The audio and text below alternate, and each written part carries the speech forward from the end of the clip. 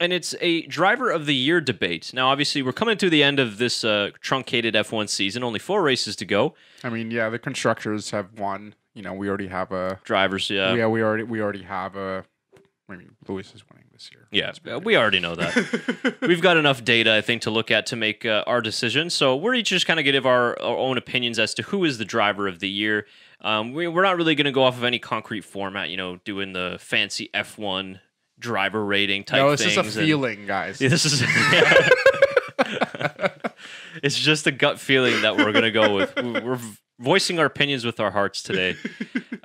So I guess I'll start off the debate and the roundtable, get it going. And I say that my driver of the year hasn't been unchanged since going back a couple races now, and that's Pierre Gasly. And if you guys remember back actually to quite a few podcasts now ago before the Italian Grand Prix, I had said that Pierre Gasly was arguably the driver of the year, and I actually got some heat on that from the YouTube comments. I agreed with you there. Yeah. Yeah. And lo and behold, I think 2 races later, he went out and won in Monza, which was amazing. Yeah. So, but I think that Pierre Gasly's just driven incredibly well this year. And before even his win, he was putting in consistent top 10 performances, getting into Q3, and extracting the most out of that AlphaTauri versus his teammate who hasn't been able to do that just yet.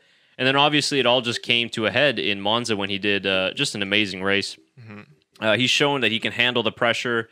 He's shown that he can deliver under these circumstances. Unfortunate in this race that he had to retire because I think that he would have been on for a top 5 finish as well. So I think that he's just rejuvenated and reinvented himself at AlphaTauri and has become a Grand Prix winner and has become a team leader there at AlphaTauri, so much so that AlphaTauri want him in that team. Mm-hmm. And, you know, obviously we kind of want him at a bigger team to be able to fight more. But he's getting wins. Or exactly. A win. Same amount of win as Verstappen, right? So for me, Gasly has been the driver of the year. Yeah. Max just has one win. One win. Yeah, only one win. Yeah. They're equal.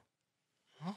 Right? So that's why he's driver of the year, guys. Yeah, Driver of the only year. in Austria, right? Did Max win? Silverstone.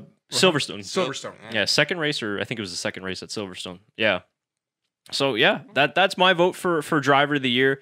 I think the whole 19 months that he's had, dating back to when he got demoted to now, is just amazing. And not just his win, but everything. When you look at the small details of his driving and how well he's leading that team. So Pierre Gasly, my vote for 2020 driver of the year.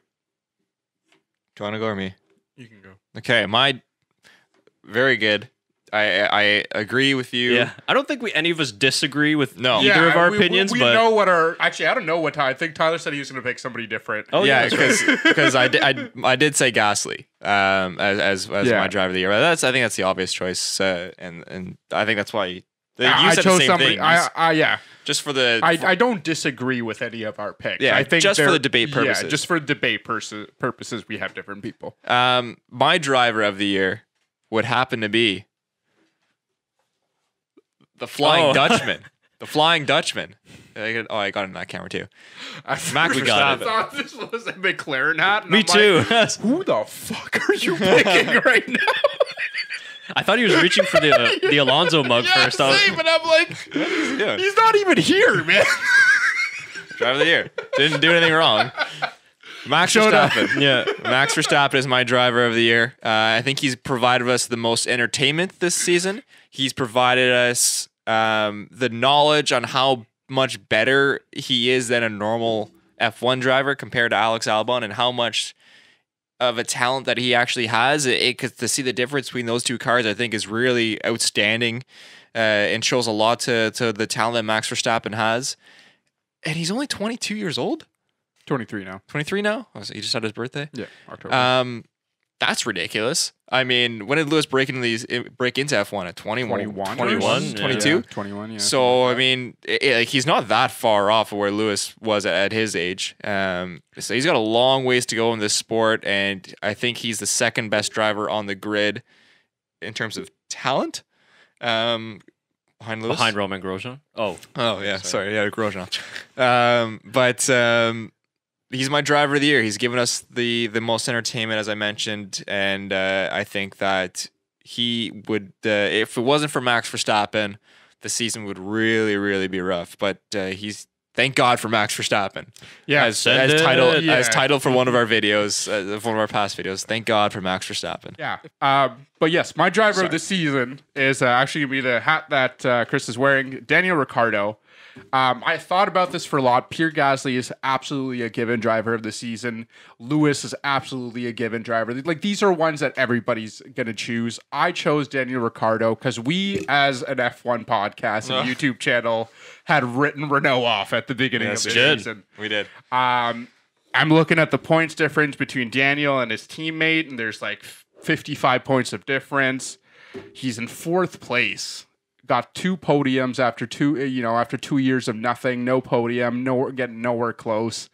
I think it was just a big resurgence here for Daniel Ricciardo, and he really showed up. I'm really hoping those tattoos count as 2 now because he has 2 podiums. They did say he's not getting 2 tattoos. One for both cheeks. I think he said though one of the other mechanics or something said he'd get one. Oh yeah. So I think it was. Shouldn't the bet have been like if he gets a podium, Alain Prost fixes his nose? Like, Jesus. But yeah, Daniel Ricciardo just, absolutely killed it. And like Max Verstappen, provided us entertainment. We never thought we'd see a double shoey with Lewis Hamilton. That's true. I never thought I'd see that. That's true. yeah, what a year this has become, Yeah. right? It started off with, a terrible start to the year in terms of everything happening. But yeah, It's been a silly year, right? Yeah, it's the entertainment in F1 in the last like 5-6 years, maybe not, taking away the Nico Rosberg year and Lewis Hamilton year, definitely up there for about one of the better seasons of F1 in my opinion. No, I like your choice too, and it's one that I would not disagree with. Yeah, And obviously have your say in the comments below. Yeah. Maybe you had a different driver that's a driver of the year. Obviously, like Lewis Hamilton is an obvious choice, right? We know he's a driver. Yeah. We know he's a great driver. Lewis has got an open goal, and all he has to do is just walk the football in. Like We- we know he's a fantastic driver, and that's you can give him a driver of the season, every driver of the week, like every single race, absolutely. Exactly. So, but we just kind of want to go outside that box and look at. So, let us know who you think was the driver of the year. But I agree with all of your choices. I think those are probably in the top 3 if you were to put it. Yeah. And I think those guys have Like brought Sergio us. Perez is definitely creeping up there. There's another one, yeah. But I think in terms of a full season, he did have some hiccups here and there. But yeah, Sergio Perez was definitely knocking on the door there for one of the drivers up there as well.